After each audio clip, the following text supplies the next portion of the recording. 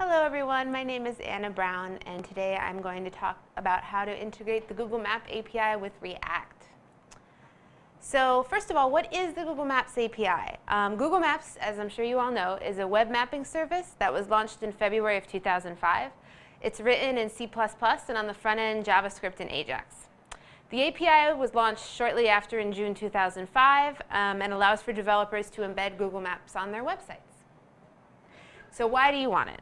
So Google Maps is king when it comes to number of users. In 2016, Google claimed that the service has over 1 billion users. And if your site uses the Google Maps API, your users will probably have used Google Maps before, and so will feel more comfortable and have more ease of use on your site. There's also excellent documentation, free tutorials, code samples on the Google Maps API website.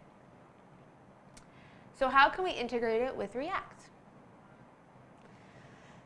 So first, we're going to go over how Google tells us to use the API on their website with vanilla JavaScript. This will probably look pretty familiar for most of you. To load the Google Maps JavaScript API, we just need to include a script tag in our HTML. This URL in this script tag is the location of a JavaScript file that loads all of the symbols and definitions that we need to use the API. The async attribute in the script tag lets the browser render the rest of your website while the API loads. And when the API is ready, it will call the init function specified in that callback parameter. The key contains the API key that you create when you make a developer's account with Google. And then we reserve space on the DOM for the map, so we want to give it a div with an ID of map.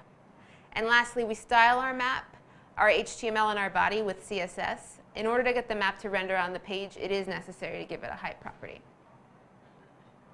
And then we write the function initMap that we put as our callback function in the previous script tag. This function creates a new map instance from the map constructor function given to us by the Google Maps API. This class requires two parameters, the div element that the map will belong to, and an object with center and zoom properties. And it all comes together like this. And this would create a map with its center somewhere in Australia. Now let's do it the React way. So there are several libraries out there that have attempted to integrate Google Maps API with React, and I chose React Google Maps by Tom Chen because it easily allows me to declare Google Map components just like I do React components.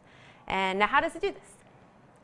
To use this library, we still need to attach a script tag with our API key to our index.html. And the module exports a higher order component that is pretty much the bread and butter of this library. It's called with Google Map.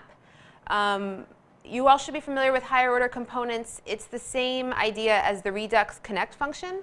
It takes in a presentational component as its argument and outputs a smart component.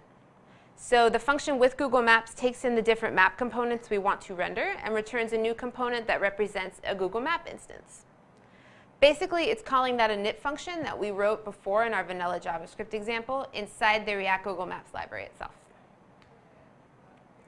So after we've created our new map component, we create a smart container to pass down the necessary styles that our map needs. The initial map component needs both a height for its container and the map itself. These props are represented by container element and map element. And this is just like in our previous example in vanilla JavaScript where our map div needed a height property to render. We can also pass down any other props we'd like in this smart component. Now it's time for an example. So for my Stackathon project, I built a map that showcased street art in my neighborhood in Bushwick. So here you see I have my with Google Maps function. It's taking in the Google Map component, a marker, and info window. And then I have my map container, which has all these functions that I actually wrote in.